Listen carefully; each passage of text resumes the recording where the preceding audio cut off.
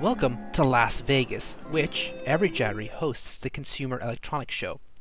This year, about 140,000 exhibitors, technology professionals, and journalists attended, a jump of about 15,000 attendees over last year.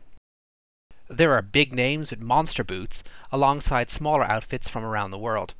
Exhibits range from advanced prototypes to humble components, and elaborate events are staged where celebrities are recruited to add a little extra glamour, such as the stars of the upcoming Green Hornet movie, Seth Rogen and Jay Chow, television's Joe McHale, or Tron Legacy's Olivia Wilde. On the show floor, robots are also popular with the crowds, ranging from machines designed to help recovering stroke patients to those providing pure entertainment, such as these iPad-controlled spherical robots.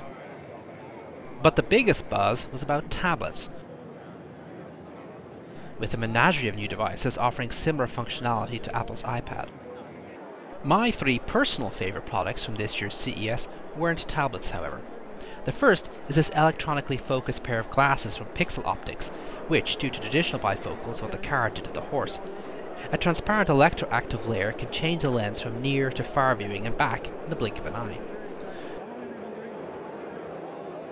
The second is this machine from Guangzhou Taiji Electronic Co., which can automatically airbrush practically any image onto a fingernail, including customer-supplied pictures.